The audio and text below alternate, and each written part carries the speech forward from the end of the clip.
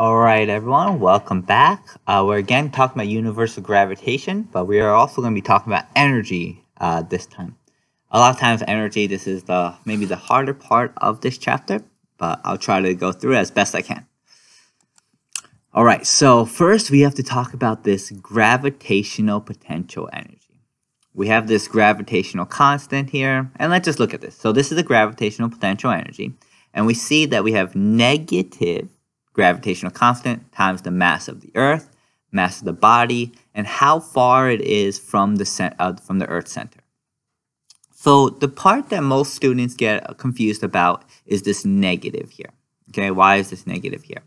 And there's many ways I could be talking about this, but I'm just going to briefly just be saying we are now putting the zero line.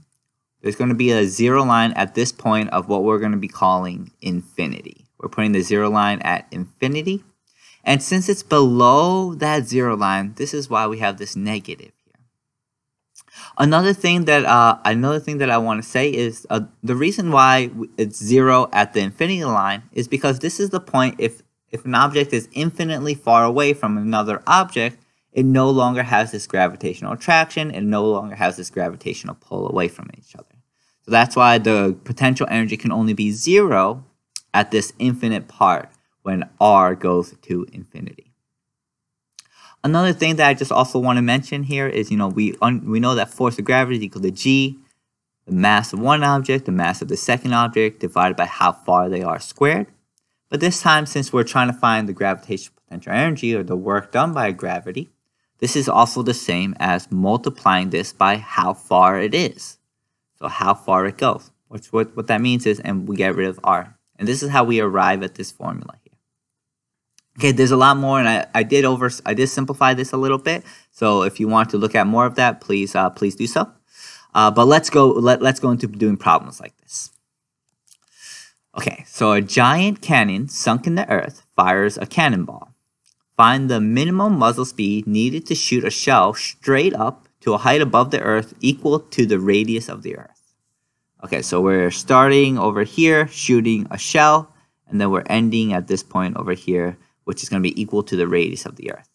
And we want to know, find the minimum muzzle speed needed to shoot it at that point.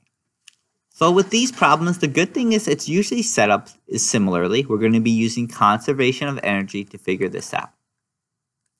So we should think about all of the potential energy at the beginning, all of the kinetic energy at the beginning, and set it up to all of the potential energy at the end, as well as all the kinetic energy at the end. What we should know is at the very beginning here, we are going to have gravitational potential energy. That's going to be negative 6.67 times 10 to the negative 11. I'm going to say this is going to be equal to the mass of the shell times the mass of Earth, which is given to us as 5.97 times 10 to the 24. Divided by how far it is from the center of the Earth, which is the radius of the Earth, which is 6.37 times 10 to the 6th. And then it's going to be plus 1/2 mass of the shell, so the kinetic energy, how fast it's originally going, times the velocity squared. That's what we're looking for, this velocity. And we're going to set this equal, running out of space a little bit here. I'm going to put it up here. We're going to set this equal to negative 6.67 times 10 to the negative 11 times mass of the shell again, times mass of Earth, 5.97 times 10 to the 24, divided by how far it is. And now at this point, it's twice as far as it was before. So how I'm going to write this, I'm going to do 2 times 6.37 times 10 to the 6th. Okay? Oops, let me put another one there. And now we see is we don't have two variables. We don't have mass of the shell, and we don't have velocity. But the good thing is we could get rid of this mass of the shell. And then what we have is we only have one variable missing, which is this velocity. Careful, though, when you put it into your calculator, because there's so many big numbers, students many times get this wrong.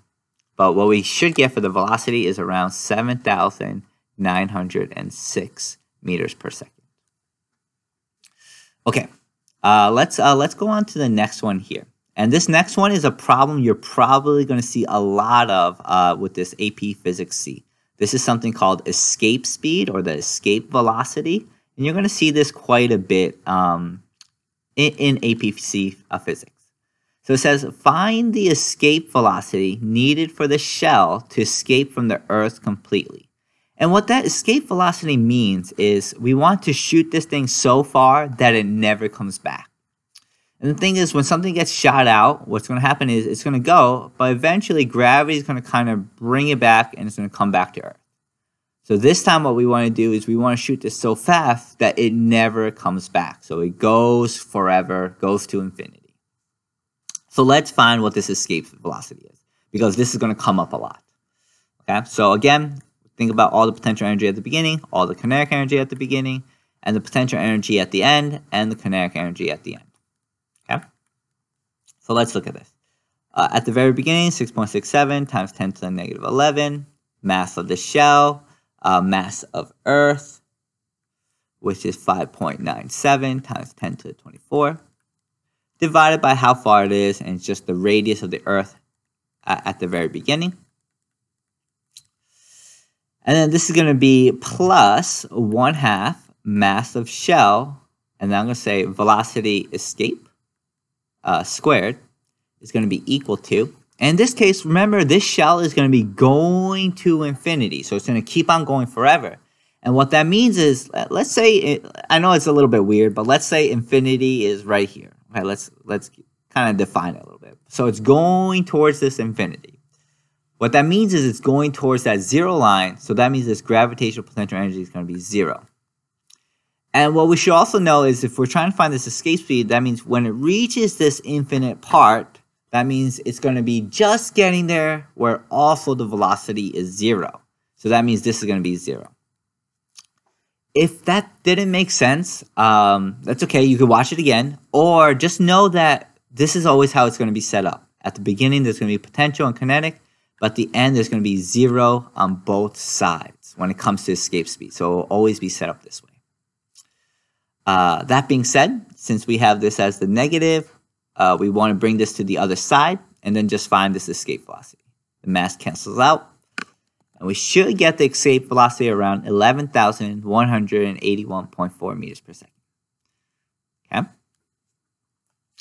All right, I'm going to move on, and I'm going to give you guys some practice to see if you guys can do more of this escape velocity, because you're going to see it quite a bit in this chapter. Hello, Newton. All right, let's look at this. It says, find the escape speed for a rock. It should be rocket. For a rocket on the surface of Mars, the surface of Jupiter. Okay? And maybe pause it right now if you want to try to do this on your own, but I would suggest being able to do this on your own. So again, the energy at the beginning equals the energy at the end. So we have the gravitational energy at the beginning, and then we have the kinetic energy at the beginning. And then remember, when we're talking about escape velocity, since we're reaching that infinity, this is all going to 0 here. So let's see if we can figure this out. Negative 6.67 times 10 to the negative 11. Mass of rocket. Mass of Mars, for this case, 6.42 times 10 to the 23. Divided by how far they are. At the very beginning, there's from the surface of Mars, so there's just the radius. 3.39 times 10 to the 6 plus 1/2 mass of the rocket, velocity squared. So what's the velocity of the rocket when it tries to escape this? And again, this is all going to 0 because it's reaching infinity, meaning potential energy is 0, and it's just going to reach that infinity, so it's going to slow to a stop at that point. Again, mass of rocket cancels out, and then we can find the escape velocity. What we should get is around 5,026.27 meters. 5,026.27 meters per second. Okay? And try practicing it in your calculator on your own, because many people do put into the calculator wrong. So get used to being able to put this into your calculator correctly. Next one, the surface of Jupiter. So let's look at Jupiter. Jupiter is a lot heavy. I mean, there's a lot more gravity on Jupiter, so we should know that it's going to be a lot harder to get out of Jupiter. So same thing, all the potential energy at the beginning plus all the kinetic energy at the beginning equals 0. But now with Jupiter, 6.67 times 10 to the negative 11, mass of rocket, mass of Jupiter, 1.9 times 10 to the 27, divided by where it starts off, and this is going to be 6.99 times 10 to the 7. This is going to be plus 1/2 mass of rocket, velocity of the escape velocity squared is equal to 0. Okay. Again, we're going to bring this to the other side. Mass cancels out. And then we're going to find this escape velocity. And then we're going to see that it's around 60,216.6 meters per second. So a lot harder to get out of Jupiter. It's almost like a prison, we could think of it. Because it's really hard to get out of there when there's so much gravity. All right, but I hope that made sense. I wanted to do this twice because escape velocity is something you see quite often in this chapter. All right, let's move on. So it says a large rock is approaching a small planet at 7,514,000 meters from the center of the asteroid. The rock has a speed of 136 meters per second. At 2,823,000 meters, the rock has a speed of 392 meters per second. What is the mass of the small planet? Okay, so let's look at this. Again, we're going to be thinking about the energy that we know for this problem. Final. Okay, so UG plus kinetic energy is equal to UG plus kinetic energy final. So let's look at this. We have negative 6.67 times 10 to the negative 11. Mass of rock, mass of, what is that? Mass of planet, divided by how far it is. So at the very beginning, it's this huge number, 7,514,000, plus 1/2 the mass of the rock. And at the very beginning, it's going 136 meters per second. So then this is going to equal negative 6.67 times 10 to the negative 11. Oops, running out of space here. Mass of rock, mass of planet, divided by, and at this point, it's 2,823,000 plus 1/2 mass of rock. And we know at this point, it's moving at 392 meters per second. 392 squared. Sorry, guys, for writing over the drawing. And what we can see is the mass of the rock cancels out like this, because it's in every single part of this equation. Mass of the planet doesn't cancel out because it's not on every part of the equation. So we have to do a bit of math now and figure out what this mass of planet is. Careful when you're putting that into your calculator, guys. There's a lot of big numbers and everything. But what I would do is I'd bring this over to the other side, and then I'd bring this 1/2 over to this side. Okay? And then what we should get is we should get around 4.58 times 10 to the 21 kilograms. Okay? We're going to do one more of these, and then we're going to finish. So let's look at this. A huge cannon is on a planet. The cannon fires a shell straight up at 2,000 meters per second. When the shell reaches a height of 1 million meters, what is the shell's speed? Okay, so let's look at this. Again, we're looking at the energy at the beginning and then the energy at the end. So at the very beginning, it's over here. And then we're looking for the energy when it reaches this 1 million meters part. So at the very beginning, there is gravitational potential energy, 0.67 times 10 to the negative 11. We have, let's say, mass of ball times the mass of the planet, which is 3.95 times 10 to the 23. Ball. Divided by how far it is, and we see the radius is 5.5 times 10 to the 6. and it's going to be plus 1/2 mass of ball. And at the very beginning, it's going 2,000 meters per second. So 2,000 squared.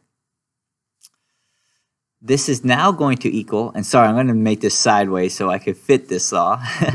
At this point over here, we're going to look at everything. So we have negative 6.67 times 10 to the negative 11. Mass of ball. Mass of planet.